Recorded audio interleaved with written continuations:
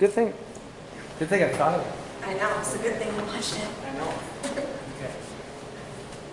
Hey guys, today we are here with a very special client.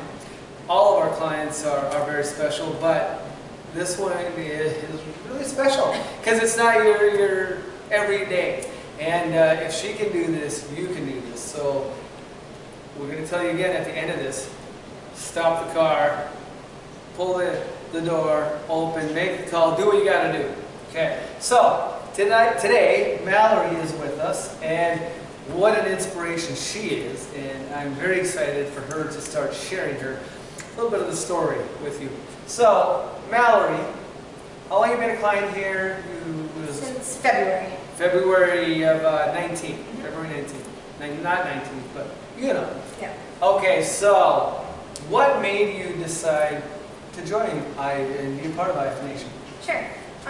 So I have a progressive neuromuscular disease that's hereditary in my family, and the past couple of years I've seen quite a bit of progression in the disease. And for my health, it's always better, the less weight I have on my legs, the better for me. And I've driven by this place many times, cutting through the parking lot on my way to work, and always thought about stopping in, but was a little scared for quite a while about if this was something that could work for me. So yeah. So basically, what you're not seeing, because we took a take already, so my head was cut off, so if I'm going like this, I'm kind of shy. No, but what it means is like the hands and the feet. Yeah, so it affects my legs and my yeah. hands. Yep, my legs from my knees down, and my hands from my wrists to my fingertips. Yeah, so it makes just extra, well, life as we know it, extra hard, you know, so.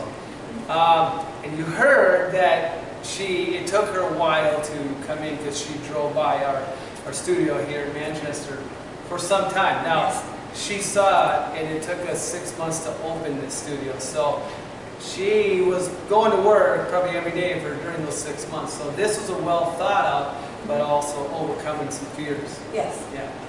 So, what was your biggest surprise of yourself since joining and being part of this? My biggest surprise of myself is my motivation and my determination. I've done many diets in the past where I've stuck with it for a month or a couple months and then given up on myself. And coming in through these doors and having the conversations, you know, they really were able to adapt to my limitations, and I was very surprised that I stuck with it and made this a lifestyle change. Yes, because what we work with you, we don't believe in the diets. We're just going from unhealthy to healthier to just being a healthy lifestyle. And we did it just in stages and right around. And let me tell you, she's had from celebrations to not so pleasant, tearful occasions. And I'm just going to bring up this last 2 nights ago. Your good celebration.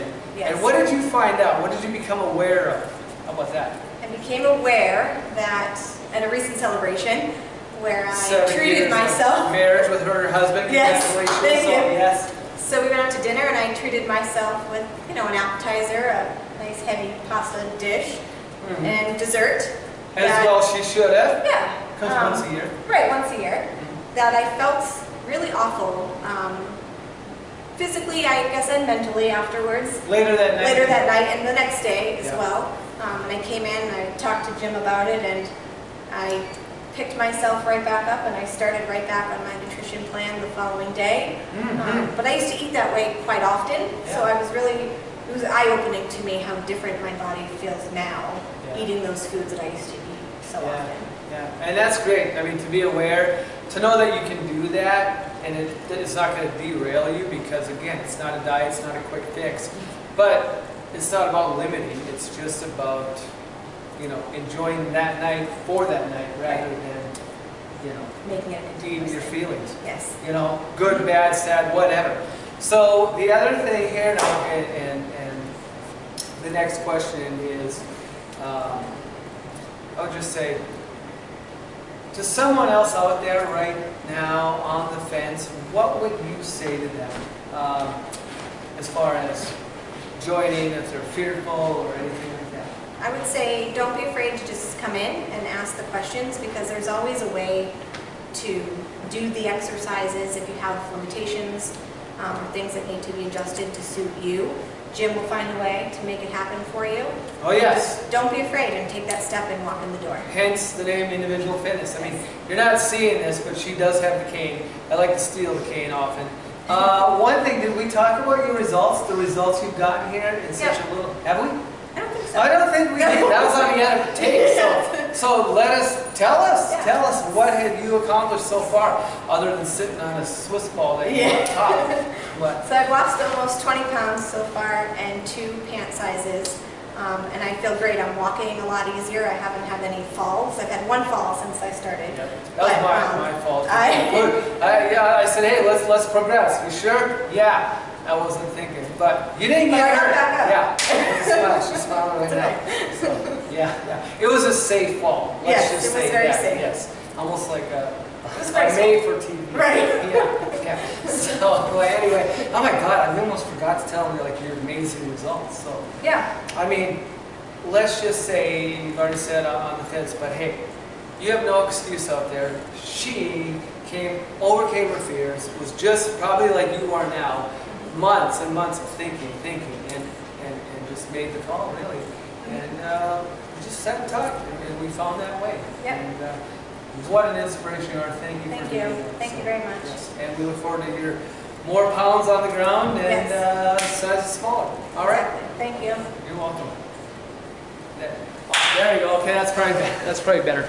We have to do it again, Jim. I don't think so.